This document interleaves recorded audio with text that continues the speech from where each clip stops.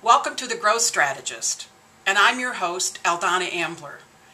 Each week we rotate through different growth strategies, industries, and geographic locations.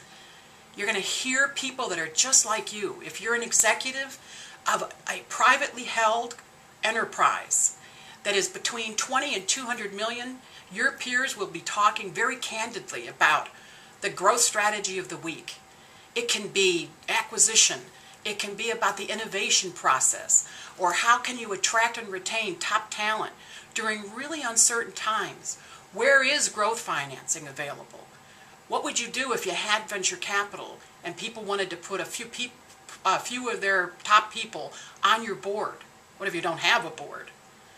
Should you balance organic growth with acquisitions? Should you be looking at geographic expansion or franchising? Is your controller enough, or are you ready for a CFO? You know how to be president. Are you ready to be a CEO? And what's the difference anyway? If you're a president of a mid-sized, privately held company, welcome home. The Growth Strategist is designed to bring out the growth strategist in you.